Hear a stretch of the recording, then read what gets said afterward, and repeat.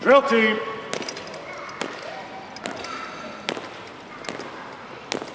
Members of the U.S. Army Drill Team, one of the highlights of the U.S. Army Field Band Summer Concert Series finale. More on the show in a moment. Also this week, Fort Meade service members to play in NATO Chess Championship. The installation's 9/11 remembrance ceremony is coming up. I'll have details.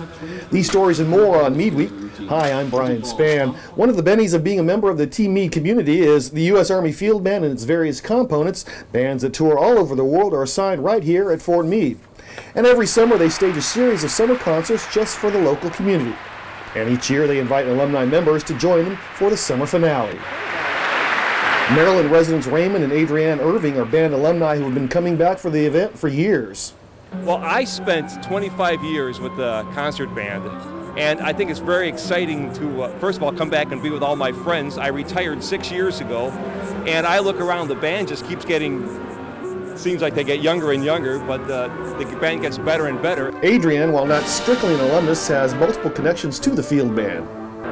I'm here with my husband Ray because he was in the field band for 25 years, and in recent years they've invited family members to play as well as alumni on these concerts.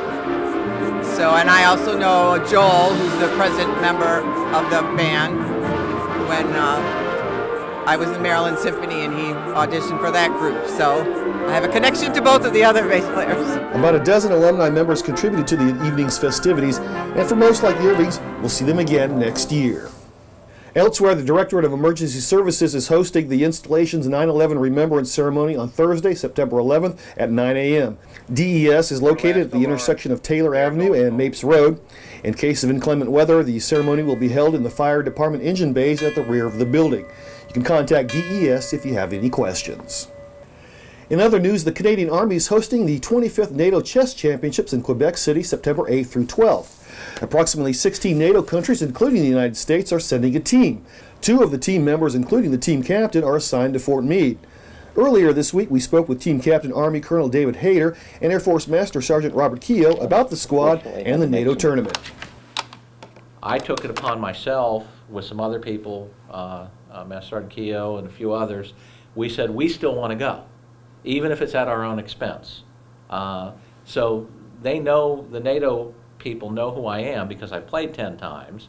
So I emailed them and said, hey, you know, the United States is not going to officially sponsor a team. Can I organize a team? And they said, sure, come on, but we'd love to have your team. The Colonel's biggest concern in picking a team was making sure the process was as fair as possible. I worked through the Military Chess Committee, and we came up with a mathematical formula so that it was objective.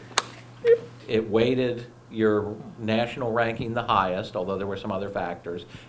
For instance, we gave you bonus points if you've played in the NATO Championship before. We gave you bonus points if you played in an Armed Forces Championship before, because that's the kind of thing we wanted to reward. And then I crunched the numbers and invited the top players. I just went down the list. Master Sergeant Keogh explained how the ranking process works, and that the highest ranking player on the team was a bit of a surprise. If you're over a certain rating number, then they give you a title. And if you're over the rank of 2,000, like we both are over 2,000, we're called an expert. If you're over 2,200, you're a master. And we actually have a private in the Army that's a master coming to this tournament. So it makes our chances. He's number 2 seed in the tournament, so we have a good shot once again. And now, with the team roster set, we asked the Colonel how you prepare for a chess tournament and for a prediction. We may want to look at games that our opponents have played. So just like in the NFL where they watch film of their opponents, we like to do the same thing if we can get it. We've got 2 masters and 4 experts, which is, I think, the strongest team we've ever had.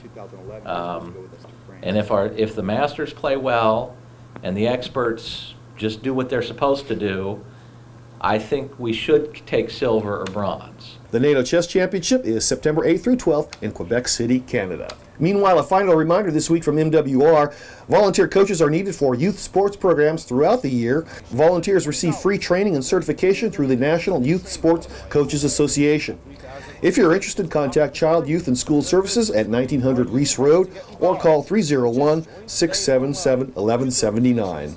And that's Meade Week for this week. I'm Brian Spann. For everyone at Meade TV and the Fort Meade Public Affairs Office, have a great weekend and a great Meade Week.